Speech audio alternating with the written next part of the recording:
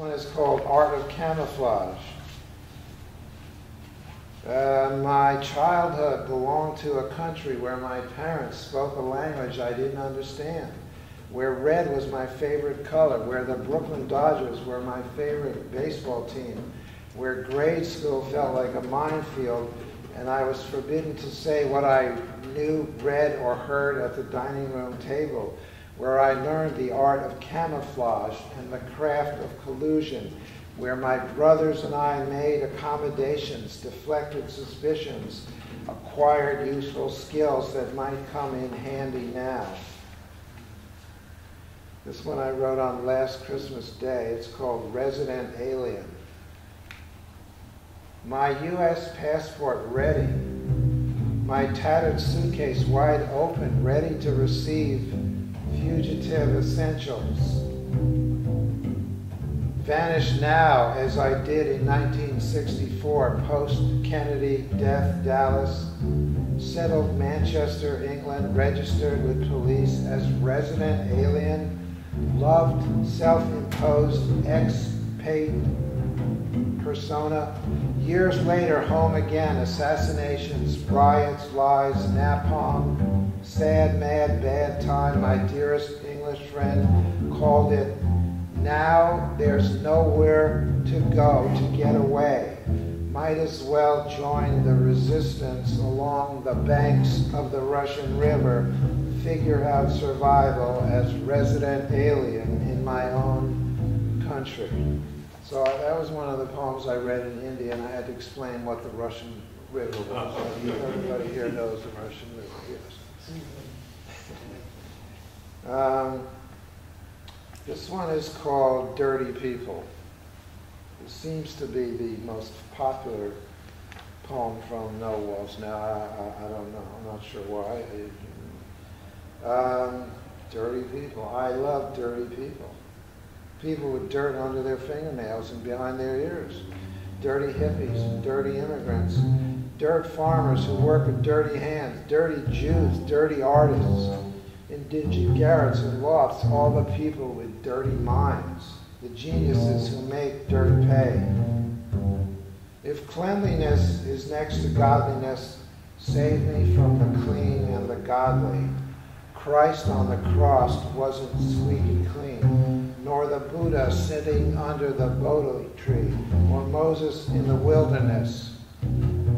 Holy the dirty devils, holy the dirty down and out, holy the dirty hippies and the dirty immigrants, holy the dirty Buddha, and holy the dirty Christ on the dirty cross. That was another one I read in India, and I explained, I said, I think Americans have this kind of obsession with cleanliness and washing and spick and span and germs, and when flu season comes, people don't want to touch any surface. You know people like that, or maybe you're like that. I even get like that. This is the last one in the book. I mean, there's some dark stuff in the book, but I didn't want to end it on like a real pessimistic, despairing tone. So this is called Red and Green. And this was written on the 12th of January, 2017. Swollen river, breaking banks again, county roads, muddy waterways, houses flooded, rain menacing my sky and the fields outside my window, now homes for elegant white egrets. The camellia bush outside the college library beginning to bloom again, the tight, bright, erotic red buds embraced by green leaves, spring ready to sing its song again.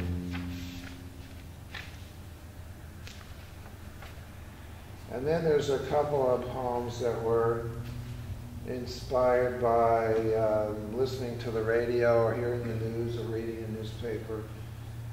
This one I wrote on the 25th of November, and it's called 100 Million Trees. Newspaper headline today, 100 million trees dying, dying, dying. California forest dying, and I'm tossing and turning this restless night, November 22nd, 2016, 53rd anniversary JFK assassination, 2 weeks after the election, awakened early by nightmares that fascists will take root, that the tree of liberty will fall, that I will lose my freedom. And then a cricket from the wild that's inside my house pulls me away from myself, returns me to the trees of California, dying from the inside out, dying from the drought, the oaks dying suddenly, Douglas fir on endangered lists, the redwoods now my secret sanctuary on the sleepless planet we call Earth. This one is from the 25th of November, 2016. It's called Orgy of Consumption. CBS Radio reported on Black Friday that 3,200 TVs were sold at Target nationwide every minute for the first 60 minutes that the store's doors were open, which makes, by my calculation, 192,000 TVs out the door, just in time for seasonal ads and seasonal lies from seasoned politicians. Sales right on target. Another miraculous day for the chains that bind us. So many happy consumers consuming themselves in an orgy of consumption. The ads a gloss on the news, and the news an incitement to consume. Thank you, Black Friday, for making America great again, and for enabling our couch potato nation to binge again on football, hockey, basketball, and fake news. This one is called Rescued More Women. It's kind of a continuation of, you know, I'm better than you sort of thing. I couldn't get away from it entirely. I have rescued more women than you have. I've rescued women from their fathers, husbands, mothers, sisters, sons, and daughters.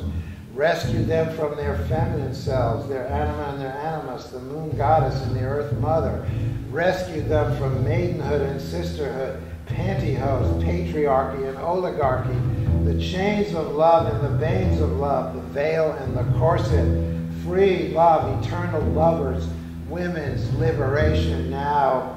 I've rescued more women than you have, my dear brothers, rescued them from their own burning bodies, from bikinis and bras, dykes, dildos and dicks, seduction and salvation, rescued them from perverts and male chauvinist pigs, the looking glass, the glass ceiling and the glass slipper, the rapist and the repossession man, the killer and the conniving bitch, whoredom, boredom, widowhood and spinsterhood, pimps, priests, marriage, and the Holy Family, the Virgin Mary, Madonna and misogyny, Britney Spears and all their fears, frigidity and old age, loneliness and listlessness, dryness, cancer, sadness, Chanel No. 5 and the little black dress.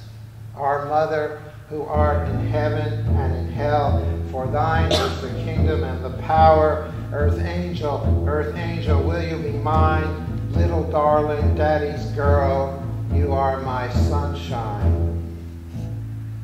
So having read that one, you know, rescued more women, something was coming out from inside me, you know. This is one about women. I had to figure I had to write one for men, so this one is rescued more men. Rescued more men. I have rescued more men than you have. Rescued them from the remote and emotional remoteness. Rescued them from manic depression, motorcycles and masturbation, brotherhood, fatherhood, the rights of man, the bloody rites of passage from boyhood to manhood. Rescued them from blue balls, the blues, the ridiculous belief in nothing but blue skies from now on. Rescued them from the World Series, the Super Bowl, Superfly, Superman, world domination, Daddy-O, world wars, bowling, bullshitting, beer and beer bellies, Bubba, the fear of failing and the fear of ailing, the fear of their mothers, their daughters, their fears of themselves, jock straps, bad raps, shooting craps, stupid saps. Rescued them from the femme fatales of film and philosophical fatalism, from the flaw in the tragic hero, from Hamlet, Lear, Willy Loman, the Achilles tendon, the ancient Greeks, the geeks, the gods, feminine wiles, masculine piles, the curse of Adam, the high and the mighty, red devils and their own dangerous desires. I have rescued more men than you have.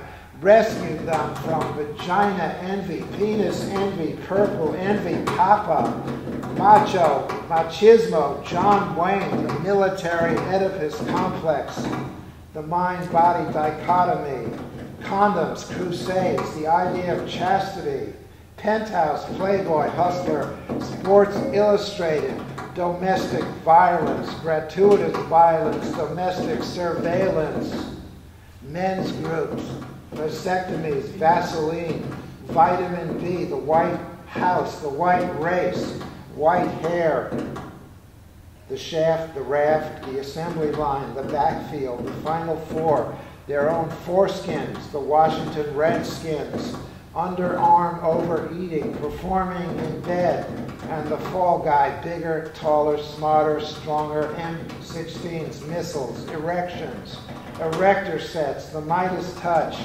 Air Jordans, gang bangers, wimps, the wimp factor, farting, cowboys, gentlemen, the posse, prison guards, and the almighty phallus.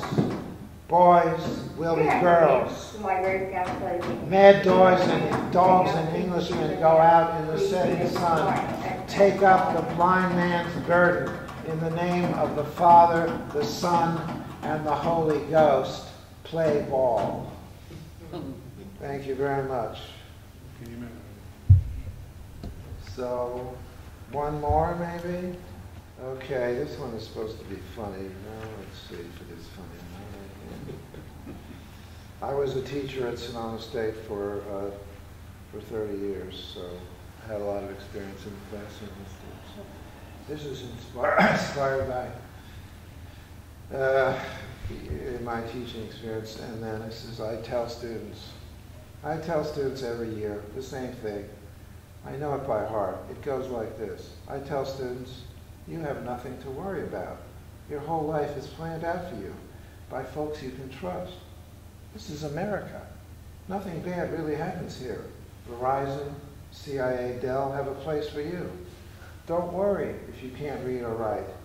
It isn't necessary anymore. Probably never was, except when Abe Lincoln was pres. The software does it for you. Spell check, heaven is here.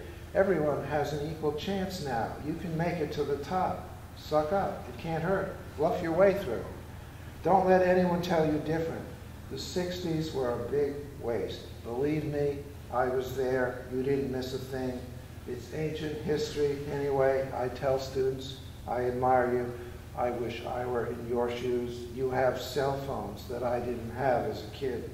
Get it online, I say. Nobody can teach you anything, least of all your petrified professors. They're brain-fried fossils who sold out long ago, get lost in the halls and in their own heads. I tell students, you are beautiful. Idealism isn't what it's cracked up to be. You can say penis now on the radio, vagina in theaters. Pot now is better than ever before. eBay makes it easy to get rich. You have it made. The millennium is here for good. Kiss the dumb, stupid 20th century goodbye. And don't worry, you can't lose, even if you fuck up. There's always a loophole. Just find it.